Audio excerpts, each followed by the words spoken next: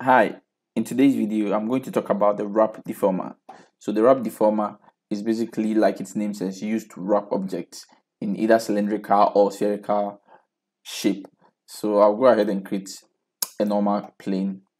I'll change it as orientation to minus Z. Then I'll come in here and I'll create the wrap deformer. Can also create it from the deformer menu here. I'll make it a child just like any other deformer. Then I'll go ahead and you can see instantly it's trying to wrap the plane in a cylindrical shape. So if I should go into select the wrap and go into its attributes, come to object, have so many attributes. So the width, so this determines like the width of the wrap, the height, that one's too, the radius, right? And now you can change it from either cylindrical or to spherical. So for now, let's keep it at cylindrical and see what we can do with it. So if we come down to longitude starts and we can actually use that one to wrap around fully. So we set it to 0, it wraps it around fully.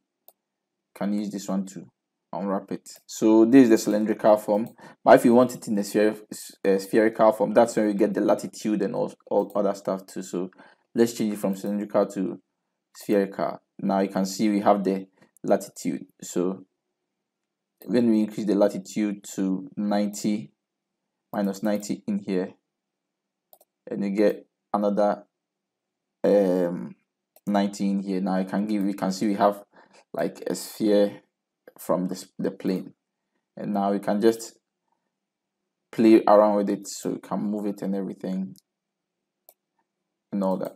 So this wrap deformer is as simple as that. It wrap a plane or any object in a spherical form, so it could be a cube or anything, but it will wrap it in that shape. So let's actually create like a cube and see how we get with the cube. Let's hide the plane. No. So with the cube, let's move the wrap deformer and now let's add a bit of segments so that we see what we are doing. So you see, with the cube, this is what we get. So it gives us the thickness and everything, but it still wraps it. Can increase this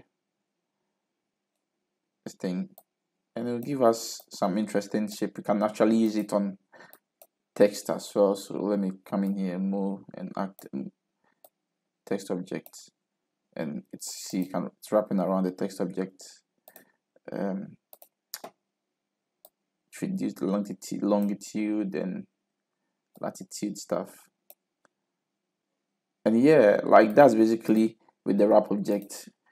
Can play around with it to create interesting round shapes stuff.